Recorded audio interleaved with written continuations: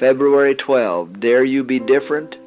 Ye are a chosen generation, a royal priesthood, and holy nation, a peculiar people, that ye should show forth the praises of him who hath called you out of darkness into his marvelous light. 1 Peter 2:9. The warning that the Son of Man is soon to come in the clouds of heaven has become to many a familiar tale. They have left the waiting, watching position. The selfish, worldly spirit manifested in the life reveals the sentiment of the heart. My Lord delayeth his coming. The same spirit of selfishness, of conformity to the practices of the world, exists in our day as in Noah's. Many who profess to be children of God follow their worldly pursuits with an intensity that gives the lie to their profession. They will be planting and building, buying and selling, eating and drinking, marrying and giving in marriage up to the last moment of their probation. This is the condition of a large number of our own people.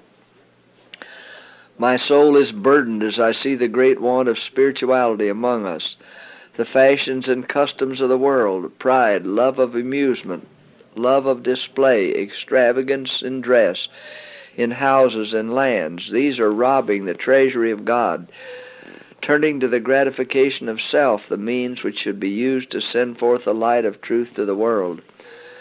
The children of the light and of the day are not to gather about them the shades of night and darkness which encompass the workers of iniquity. On the contrary, they are to stand faithfully at their post of duty as light bearers, gathering light from God to shed upon those in darkness. The Lord requires his people to maintain their integrity, touching not, that is, imitating not, the practices of the ungodly.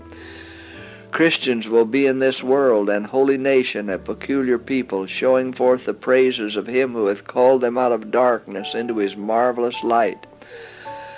This light is not to grow dim, but to shine brighter and brighter unto the perfect day.